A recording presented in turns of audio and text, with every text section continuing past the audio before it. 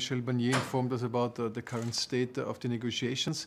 We are in a crucial phase, definitely, but so far our progress is not sufficient to call in and set up another council, and we're waiting for further progress. Is it deal this week, yes or no? Deal this week or not? As a politician who's very much involved in European politics, I remain an optimist. What kind of compromise is possible with UK on Brexit? Many compromises, but the room for maneuver is very much limited, and our British friends know exactly where our discussions are. No crystal ball, unfortunately. I would love to have one. We are determined, we are committed to find a good deal. We know that it's better than a no deal. We know how important it is for the United Kingdom, so we will listen carefully to what Michel Barnier has to say to us, because he wanted to intense discussions with the British negotiator in the recent days.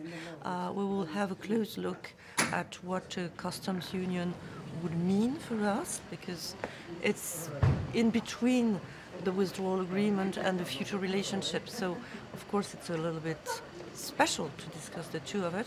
We are ready, we are open, but of course we want to see the details.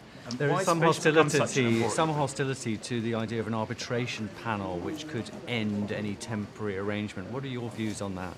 Well, if we end any sort of temporary arrangement, this is to be a bilateral decision from the EU 27 and from the United Kingdom at the same time. And we have to know at that moment what sort of solution there is for the Irish border.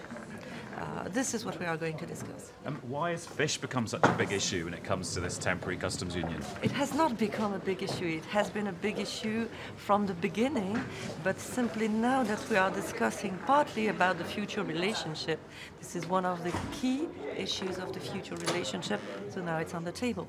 Do you feel like the EU is prepared for a no-deal scenario with France? We are working on it. This is not our preferred scenario, as you understand, but we are working on it, because even if we have an agreement, we don't know whether the European Parliament or the British Parliament would ratify the agreement. So we have a draft law in the Parliament in France preparing for national measures in order to protect the rights of British citizens living in France, of French nationals coming back to France from the United Kingdom, and to ease the circulation between the UK and the continent.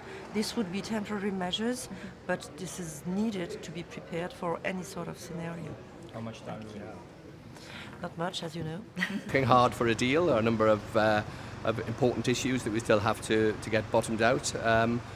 But we can't rush it. We have to get the right deal. This is an agreement that will endure for many years, so we have to make sure that we get it right, and we have to take the time to make sure that it's right. You haven't got any time? We haven't set a particular deadline. Obviously, we have to be mindful of the parliamentary arrangements in the UK. We have to legislate for the deal that we get. So, but it's important that we take the time to get it right. You're saying there's still hope for a November summit? Well, let's let the negotiations play out. We are working hard for a deal. Everybody is straining every sinew to make sure that we get a deal, but we have to get a deal that's right for the UK, right for the EU, and one that will be acceptable to the UK Parliament.